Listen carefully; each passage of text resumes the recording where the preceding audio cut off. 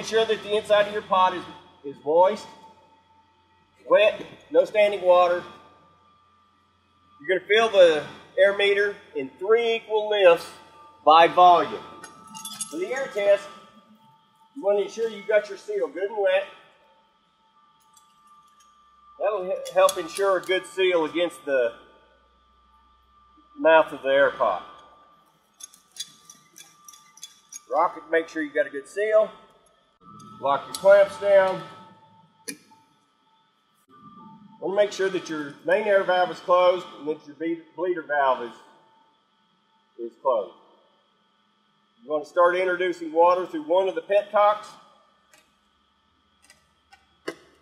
jarring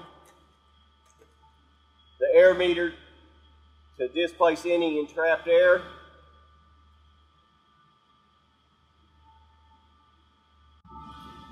With both petcocks still open, you'll take your air pot up to your initial pressure.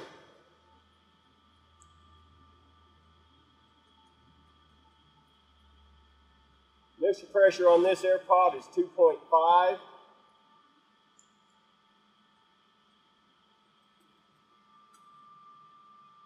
I'm going to tap the back of the gauge to help stabilize that needle.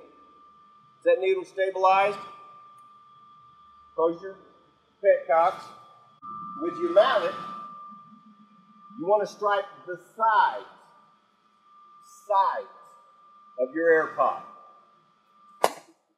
Smart. The air valve still depressed. Lightly tapping the back of the gauge to stabilize the needle and get your air reading. If you're less than 8% on your air, you'll read your air to the nearest 1 increment. As you go above 8%, you're going to read to the nearest 0.5%.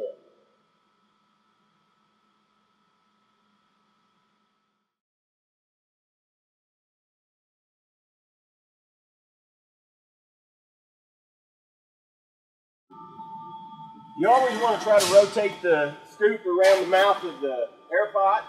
This will help ensure an even distribution of the concrete.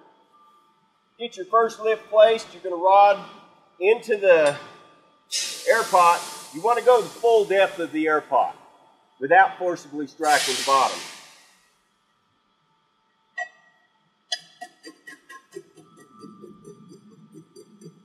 As you rod the concrete, you want to go in a circular motion. It's best always to start from the outside and work your way in.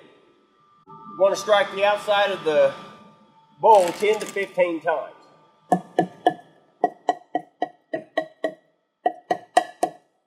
will fill your air pot approximately 2/3 the volume.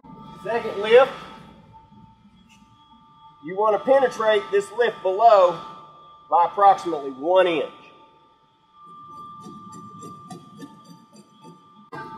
Strike the air pot 10 to 15 times with a mallet.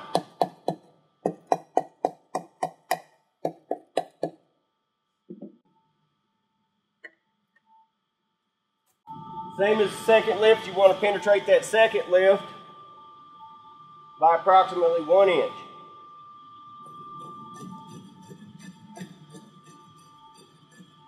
Always pulling the rod completely out before you make your next rodding. 10 to 15 times.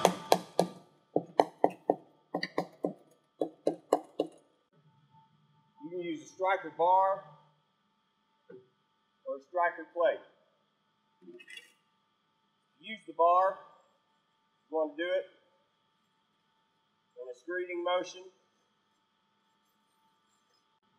and remove any excess concrete.